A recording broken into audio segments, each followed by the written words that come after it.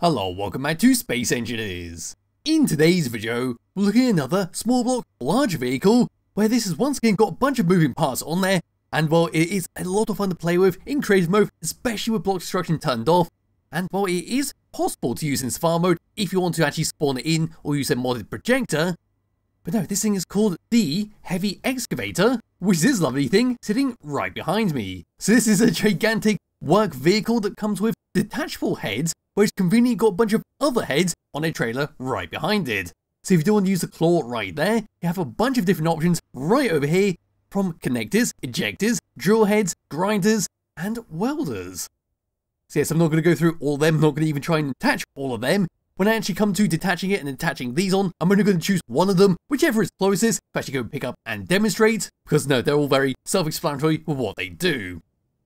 But I think a demonstration is in order, so what I'm going to do now is grab hold of my character, come up into this doorway right up here, here we go, open it up, get inside, and I've got a few controls to go through. So pressing number 1, and of course you can see up there's some very handy controls up there to control this arm, because it is very, very confusing, and even once you're sort of familiar with the controls, it's still a bit odd of how they've been set up, but no. What I'm going to do now is press number 1, I'm going to press number 3, and now I've got full control over the arm, with the free camera once again.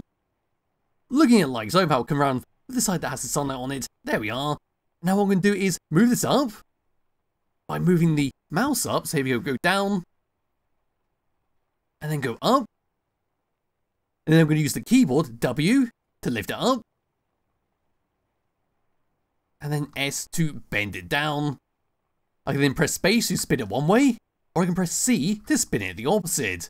Then of course to open up the grippy claws, and of course to control all the stuff with the other heads, we press number 4, which is the battery symbol for whatever reason. Now open up, and the grip hold the stuff. Come back into this view, and actually properly controlling it, so we're going to go all the way out, and down. I'm going to try and grab hold of the good old Dex Fighter, so opening up this, trying to get a bit closer. Like I said, it is a little bit wonky, it's very odd control. That looks like I am very, very close. We've got a handy camera on the end there, so I can sort of tilt this around, get it where I need it to go. So I'm going to lift this all the way up, come down a bit more, and all the way down. So yes, this is very, very confusing to do. That looks just about good enough. Press number 4. Can I grip onto it? No, I cannot, so it's take a little bit of time to do. But you kind of get the idea, and I'll come back to that a bit later on. Yes, in third person view, and actually relaying this, I suppose I will do this from a third person view so you can see exactly what's going on with the arms. Like I said, it is very confusing with how this thing controls. So we go all the way across, down a bit more, up a bit more if I can, and then I'll just go and snatch onto it like so, and well, that'll be how you attach onto it. Yes, that's basically how it works. That's a terrible demonstration, and well, I should have probably chosen something easier to grab hold of, but no, it gets the job done, and that's how it works. But anyway, I'm going to press F10, find the spawn menu, go through here, then we'll go through the rest of the controls, go around the outside, then go detach the head, and attach on a separate one on the trailer before driving it around.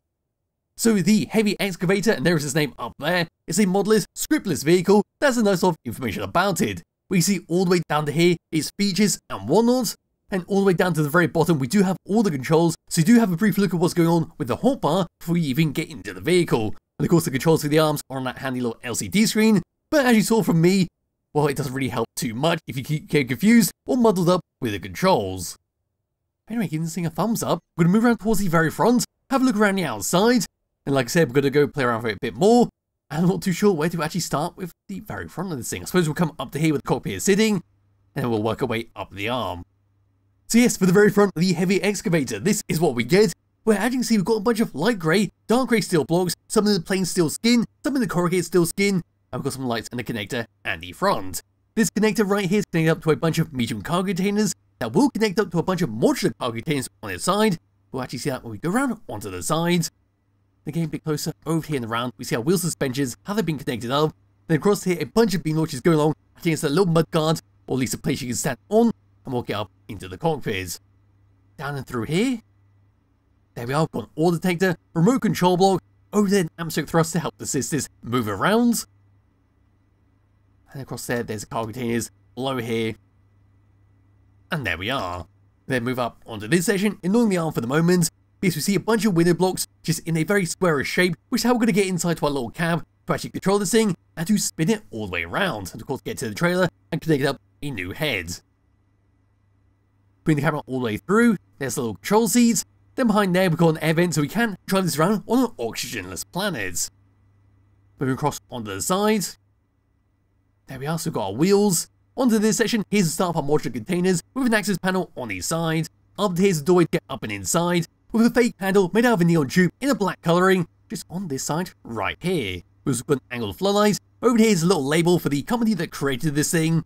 And all the way across, there's a ladder to be able to hop up and go on top of this thing to do some maintenance work if you need to do that. Come around and ignoring the trailer.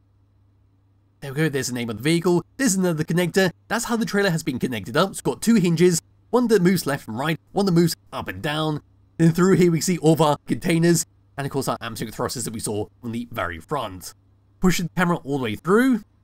There we are, so we've got a wheel right there. That looks like a sensor block, and this is going to be the part that spins all the way around to have this top section to do a full 360 to reach a trailer at the back. I'm put away from this, onto this side, ladder once again. This time, instead of having a little cab to actually get inside and drive it around, we seem to have a flat section made out of some black steel blocks. Then coming all the way over to the arm, looking at the front here, and well, here we go. So we've got blaster edge blocks to come onto a hinge. We've got one massive hinge in the middle to come up to some yellow blocks. That moves all the way up to here. We've got a piston. We've got another hinge around that section. All the way across to here, there's our camera to actually help aim our head. And then all the way around, that eventually comes all the way down over to here. We've got a conveyor.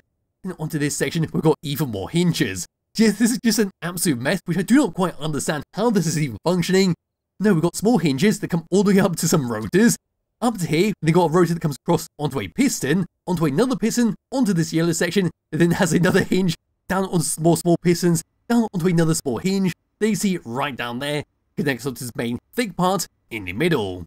Then as for this thick part, we see we've got a bunch of conveyors linking it all together, large hinge in the middle, that comes all the way down onto a rotor to spin this thing full 360 so we can precisely aim the claw. Then we've got two more hinges to actually open up this claw, which is unique to this one head. The other heads have slightly different designs, so that's how we're going to be opening and closing this one.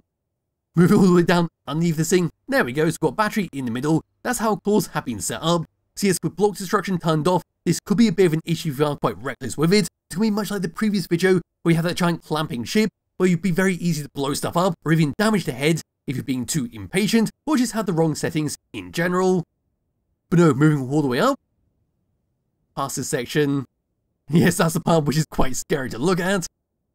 Comes all the way up, and of course down and around. Looking at it as a whole, there we are, then behind it, that just comes all the way up, hinge in the middle, there's all of our columns onto our pistons once again.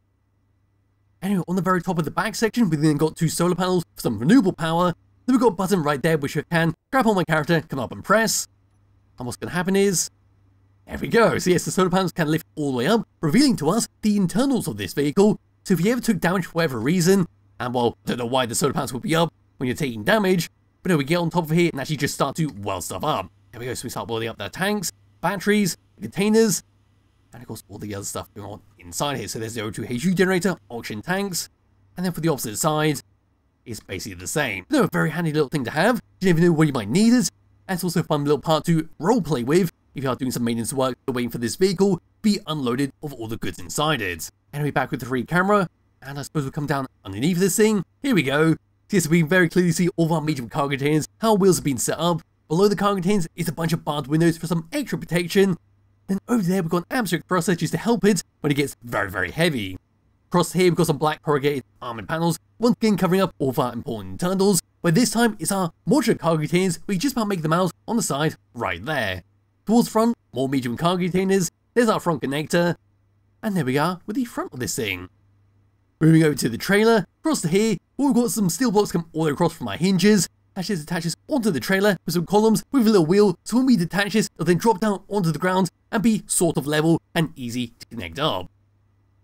Anyway, this is made out of a bunch of armoured panels. Once again, our barred windows make a return at this little fencing all the way around this thing. All the way down and across. There's our wheels. Towards the back. There we are, then onto this side, moving up. And there we go. But as for the heads, over here is our little magnetic plate to, well, pick up wreckages and move it to one place if you need to. Say you've got a grinding pit and just want to move a couple of drones that you shot down into that. This would be absolutely perfect. Over here is then your ejector. So say you use this right behind here, the drilling head. and collected up a bunch of ice, a bunch of stone, or whatever resources you want to collect, you can now just switch out the heads for this one and then drop it all off into a collection pit to load it up into your base or another ship. Anyway, this one is just a generic connector setup, so we just use this to connect up with another ship. So much like the drill head, much like the ejector right next to us, you can say collect up a bunch of ice from ice fields, and then connect this head and then drop off into a ship so we can then process it with the O2H2 generators and recharge up its hydrogen tanks. And then last but not least, we then got our welder, we've got our grinding heads, very good for, say, repairing up a base, repairing up a ship, or just dismantling wreckages or a base from a distance. And there we are. On the top of all of them is of course your rotor heads to connect it up, which is how we're going to be, well, dropping off that one and moving around and connecting up to this one. It will snap in place, you've got to be a little bit careful because it is magnetic plated down onto the trailer, so the trailer will lift up if you're in a dodgy position. We'll see that in just a moment. But no, that's the trailer, that's the vehicle itself, that's what it can do, and from a distance, that's what it looks like. So grab hold my character, it's now time to come up into this. Here we come all the way up, onto the inside, get into the seat, bring up this, remote control it, press number 9, close up the door, we're now nice and airtight on the inside here. And yes, looking up to there, we've got our armor controls. Over there, it's our very useful controls. Down to here, standard stuff, all the way around. And there we go. But yes, as for controls, we're going to start off with number 9, which is the door we just saw to open and close it. Then we've got number 7 and number 8, which is going to be to attach and detach the head. We won't do that just yet. Number 5 and number 6 are not blocks currently available on this vehicle. They have to do with the heads on the trailer. So when we say connect up to the welder, when we say connect up to the ejector or magnetic plates, these will then light up as you use them. And number 4 is to open and close the head, and of course to activate the other heads on the trailer. We're going to skip across to number 2, because that's going to be your camera for next to your head to precisely aim it and make sure it's going where it needs to go. Then number 1 and number 3 are 2 controls that you handle together, which is going to be to take over the arm. And then number 3 is going to be to actually control the arm to lift it up and down. It's like a safety lock. So if we press number 3, you now no longer control the arm. So yes, in the first person view, actually making it going all the way across to that. So we want to pull this down, move this across, put that way across like so. And then we press number 4 to open it up. Bring this down a little bit more. Like I said, despite having the instructions right next to you, it is very difficult to control because a lot of these different piston system arms tend to use, say, like Q and E and all that to actually move it around. But no, this is quite confusing with how it's been set up. But no, I am determined to actually connect up to that, so we're going to do that. Undo the parking brake. Move a bit closer forwards. There we are, that'll do quite nicely. We bumped into it. We now connect to that. Move down. Pull this up a little bit. Down a bit more. Spin this around. Now I simply need to drop this down. Just a little bit. That actually looks quite perfect. Pressing number 4. Gripping onto it. And of course we won't actually grip onto it because it's a large ship.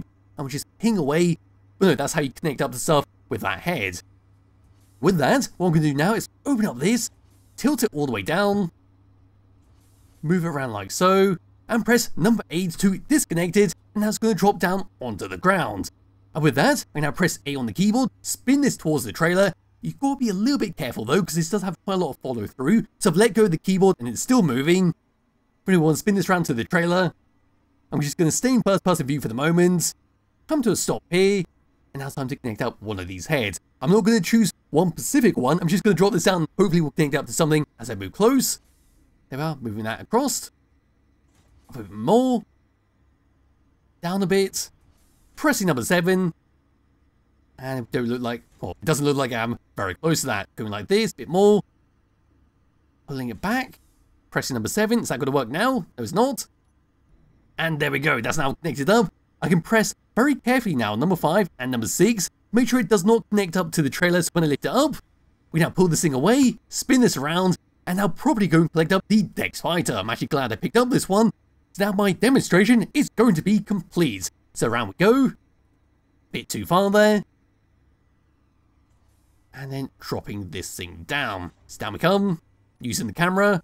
A little bit off, but it should not matter. But I'm going to press number 6 once again. And I'm going to do that.